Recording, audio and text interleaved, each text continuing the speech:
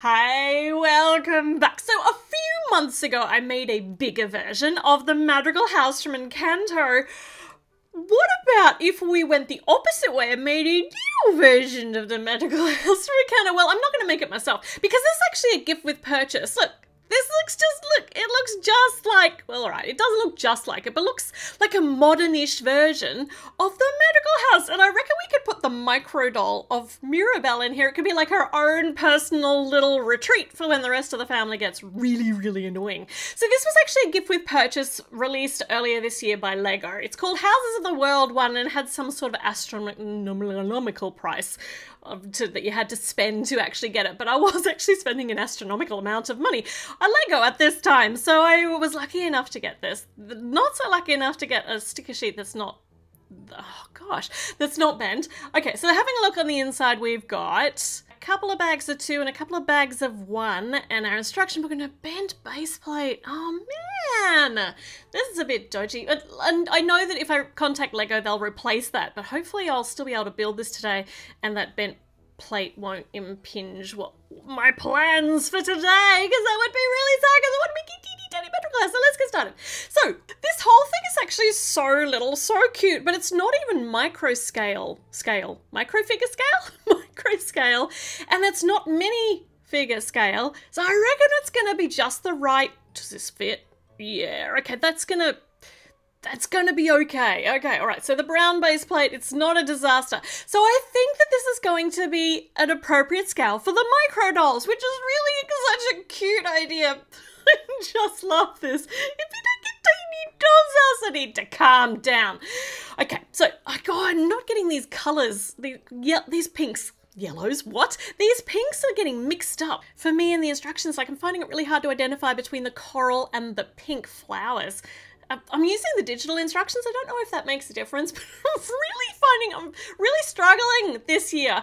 And I'm also struggling with a lot of the Lego Friends sets of using 3 different colours of green flowers, like 3 different shades, and I never know which ones I'm supposed to be putting on where. Anyway, that's by the by. Has nothing to do with right now. But yeah, struggling with the pinks. So this isn't a very difficult build, but there are interesting ways to put the windows in, and the little door, no one's getting through that door because that is blocked, but it's just there for show. It's a demonstration door only. And these houses of the world, apparently they're going to be 4 of them, and I don't know that I'm going to end up with the rest, but apparently they're modular. So you can see this one's been smoothed off on the top with little jumper studs for the next level, but that means then you can kind of mishmash the different houses of the different worlds into each other, which could be really nutso, but also could be lots of fun. So hopefully I get a few more of these, we'll see. So we're up to actually furnishing the inside. We've got this big pot, which, I mean, looks little at the moment, but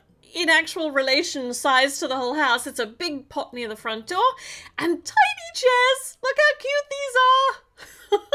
So these 2 little chairs, which are just in beautiful colours for this whole theme. We've got little red corner chairs, and in between them, got this half-round tile with a jumper stud on it, which I don't know that I've seen before. If I have, I've only seen it very recently. And that with a little brown lozenge tile on the top makes a table in between the chairs, snugged right up against the wall. I told you that this was teeny tiny. Got a really nice big, I reckon that this is like a wall hanging with lots of little houses all crammed in together, so colourful. It's gorgeous, really like brightens up the back wall there. And this is a refrigerator in the very corner. Could have done with another smooth tile on the top there to actually make the top just look a bit better, but you know what? Part count obviously said no. And this is the oven. How adorable is this? How cute is this? So I've got a little tiny kitchen, little tiny table and chairs over in the other corner, and these are a couple of teeny tiny stools. They are going in the middle. The ratio of this is adorably just off, but I don't care because we've got this big table now, and it's got a lovely runner across it, got the plate in the middle, and that goes in between those 2 chairs. Isn't that so cute? It's so cute. Now this is a nice big palm tree to go outside the house, and it's actually a built palm tree rather than using like pre-made leaf pieces. So these little hangy downy bits are the first layer of leaves, and then we do another one of these to angle it on top of the one that we've just done, and then we've got our nice little palm tree. Well, it's not a little palm tree, it's almost the size, the entire, well, it's 1.5 levels of the house. Look how good that looks. I really like it. I just really like it. And it's also, we've got a chihuahua, well, a chihuahua in minifigures form, but with the size of this house, it's actually a Great Dane there guarding the front door. The ratio of all of this is entirely budgy, but I just find it all so charming. We're up to bags number 2. Oh, this plate's bent too. What did Lego do with these as they were packing them? So this is the second level, and this one's got, the walls are predominantly this gorgeous shade of blue, which is one of my favourite colours in Lego. Good, next second only to the light yellow, which is my absolute favourite colour.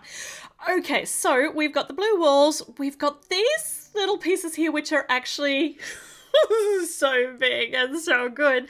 They're the little, what do you call those things? Like window ledge bits. So out the front, we're going to be able to put some substantial window boxes on those. I love how the windows are actually framed in the same shade of yellowy orange as the bottom level, so that just ties everything in really nicely.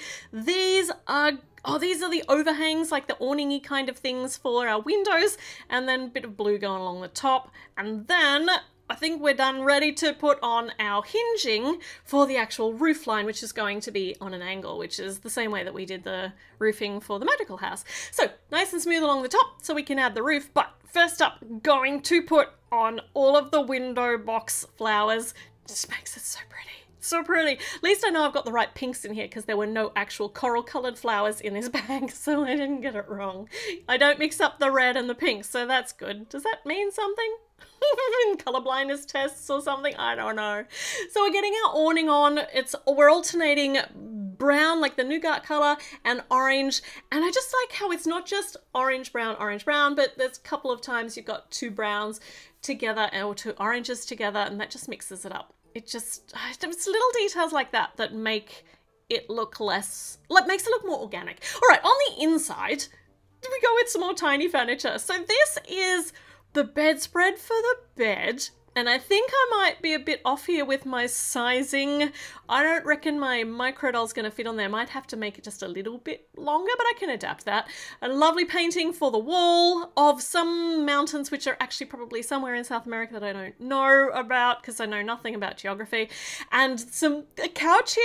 And a toadstool, looks like, nestled between it and the wall. A really gorgeous big rug piece to go on the floor in front of the couch.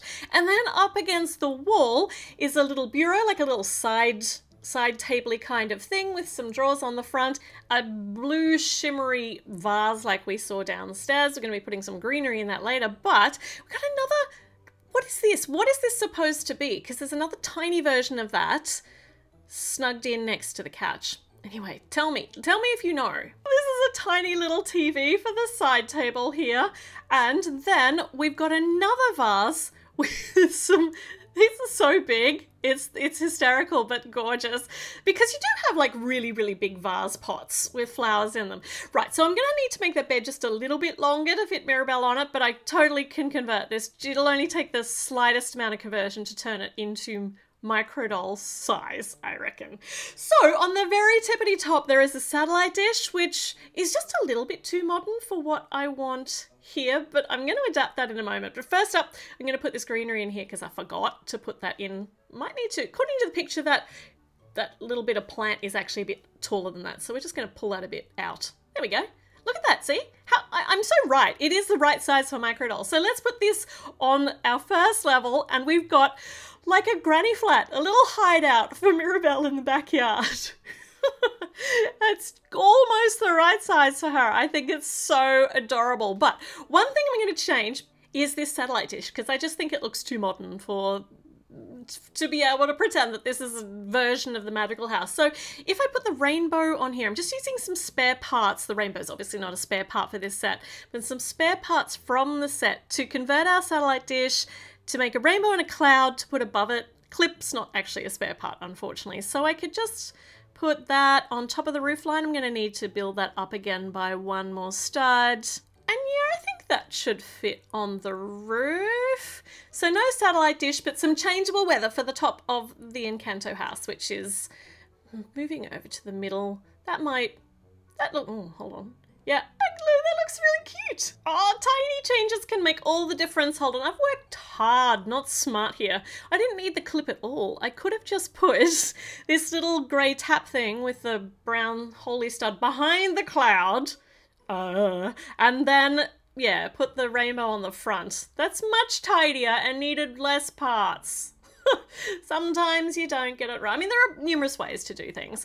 That's much cleaner though. All right, so there we go. Now we've got a teeny tiny Madrigal house for Mirabel, microdoll sized, and her Great Dane Chihuahua, which is confusing, so confusing, but fun, so much fun. All right, let me know what you think. What you think now that we've got a teeny tiny house for Mirabel, and yeah, do all the things. Subscribe, check back in, new videos coming up soon. So I will see you then. Bye.